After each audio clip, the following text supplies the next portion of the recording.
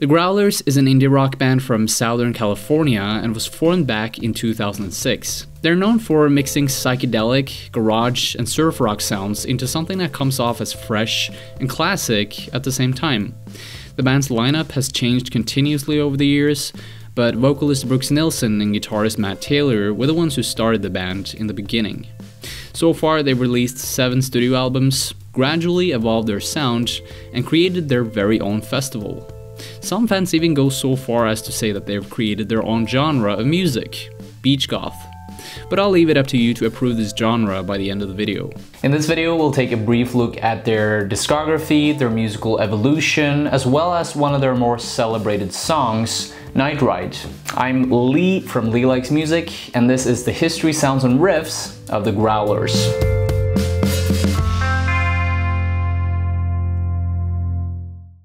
The band was founded in Dana Point, Orange County in 2006 as an extension of Nielsen's and Taylor's habit of partying. Since the guys found out that they enjoyed making music outside of the party atmosphere as well, they took it more seriously as time went by. Their beginning seems quite humble, with the band members living in commercial buildings and warehouses, being broke, and having to tour heavily to make the ends meet. In the start, they recorded their own cassettes and CDs, but then they decided to work with Everloving Records in 2009. The same year, they released their first studio album, Are You In or Out? Hot Tropics is their second record, but it wasn't until their third album, Hung It Hard, that they started to get coverage and attention. They had already created a unique and consistent sound, but what likely gave them a push in terms of notoriety was the involvement of Dan Auerbach, the guitarist and vocalist of the Black Keys. The idea was that he would produce the album, but apparently during the recording sessions things didn't click, and so the band decided to record the album themselves after all. All the stuff that doesn't work, just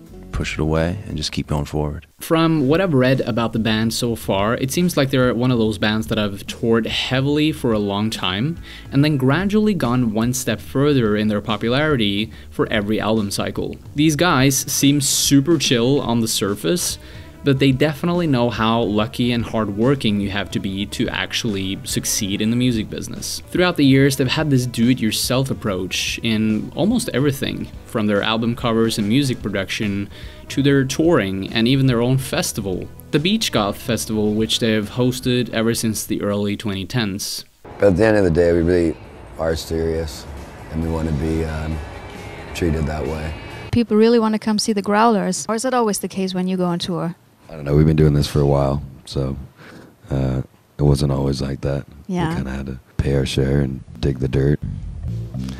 Here we are.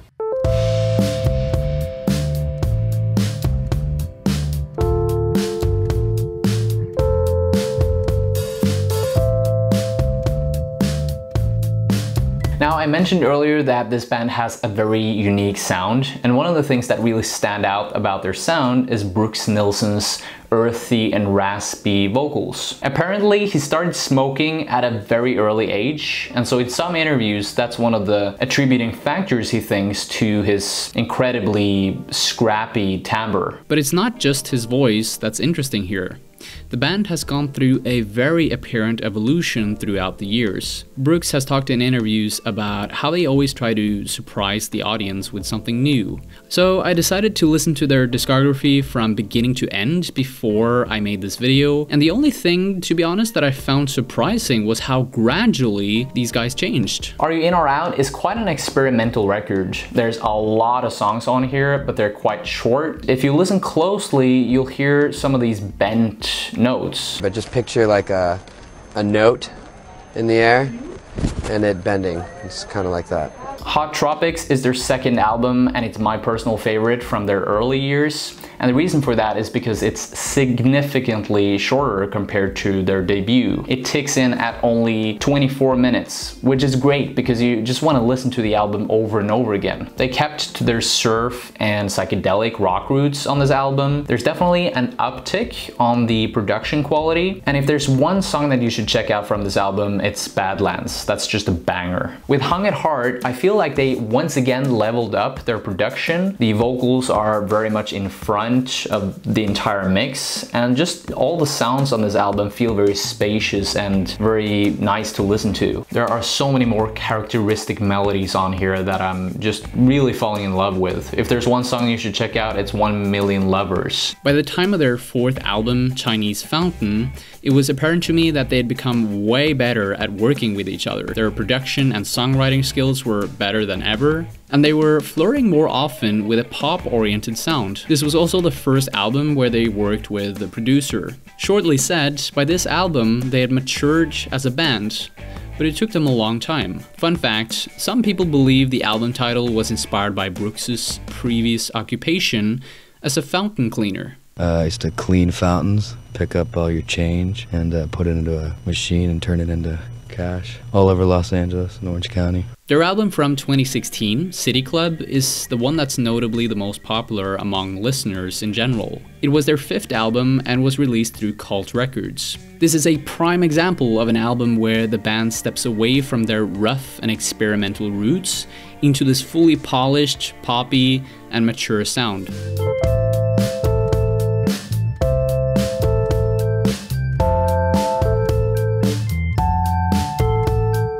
The title track sounds very psychedelic, and some of the guitars on here reminds me a lot of something that the Voids could do, which maybe isn't such a surprise because Julian Casablancas, the vocalist of the Voids and the Strokes, produced this album. I'll Be Around is a song with a beat-centric, bluesy, Black Keys vibe, which I'm really digging. And then you have other songs like Dope on a Rope, which has this Johnny Marr, the Smiths playful guitar part. It's very jangly, it's very playful, it adds a lot of context to the melody, and there's just bangers upon bangers on this album, so I really dig it. Fuck. Lyrically, I'd say many of the songs on this album are quite satisfying too. Brooks sings about a myriad of topics that generally lean in a melancholic direction. He sings about everything from relationships and aging to homelessness and parenthood. I know a handful of music enthusiasts out there that would generalize indie rock lyrics and just call them bland and meaningless. To me, it feels like it doesn't really stand for anything. But to me, it seems like the lyrics and music of the Growlers generally fill people with at least some sense of meaning. At least Brooks seems very sincere about this. There was a point where I've done it a lot where, do I even want to be a band? Like, what the hell am I doing going on these stages? And what's the point? We're not making any money. And I think the more people we started touching, we're very approachable, so we see our fans and get to hear their stories was enough for me to go, okay, we're making an impact and I am having a good time. And you know, not everyone gets to do this.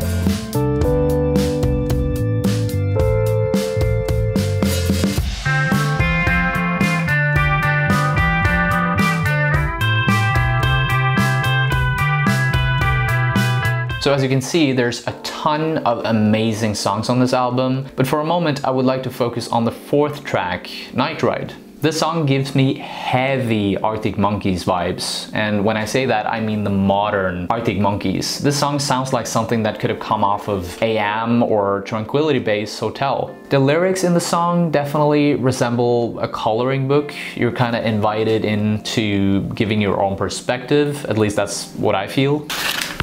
From my point of view, it seems like the first verse leading into the chorus is about Brooks making the decision to have children. Women have this internal clock, this urge to have children, and the ticking keeps getting louder the older you get, from what I've heard from family and female friends. Maybe he had this conversation with his girlfriend but felt unsure about making the decision. My friend Logan Shepard, who helped me out with the cover of Night Ride, had some interesting thoughts on the lyrics as well. What I take away from most of their songs, it's in some way related to growing up, retiring from the party life or the party scene. Nightclubs and back rooms, baggies in the bathroom. You've grown up, but your friends are all the same, doing the same thing every night and over and over and over again until you can no longer pretend that you are sane. An acknowledgement of the fact that if you don't eventually grow up, there's going to be repercussions for your mental health. Drinking all the night, doing drugs and all that kind of stuff, eventually you're gonna lose your mind. By the way, before we move on, I just want to give a thanks to Logan Shepard and Fernando Lemus, who helped me record the video and audio for the cover of Night Ride. Logan is a really talented multi-instrumentalist. He's playing drums, bass, guitars, he's even singing. So he's doing a lot of covers over on his YouTube channel that are amazing. Fernando is also a YouTuber. He's an amazing videographer and drummer, so go out and check out his channel for drum covers. Links to both of their channels are in the description below. Now, Night Ride is not really a guitar-oriented song. Much of the melody is created by a couple of synths, and there's also the bass and vocals that also do most of the heavy lifting when it comes to having this melodic framework for the song. But the guitar does come in later during the song, during the chorus. And here it goes through a myriad of triads. If you don't know what a triad is, it's basically the easiest form of a chord. There's 3 notes played at the same time, or in this case, in an arpeggiated pattern. So like I said, Matt Taylor is playing a myriad of these all across the neck, like this.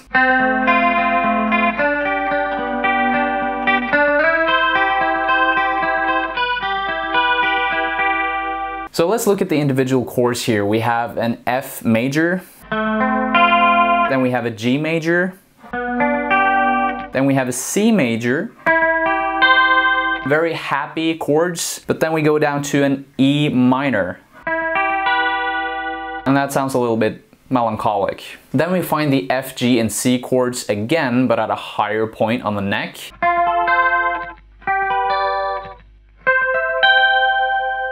And then it goes back to the E minor arpeggio that we played earlier on. Personally, I think this song is really simple to learn on guitar, but it's also very fun. It's great if you want to practice playing chords and triads.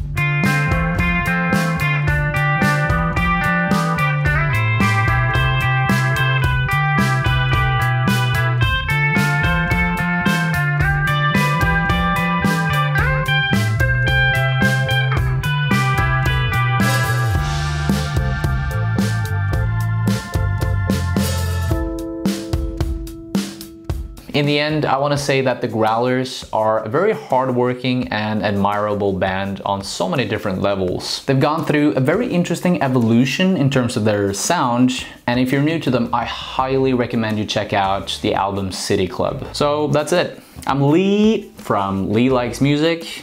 Thank you so much for watching.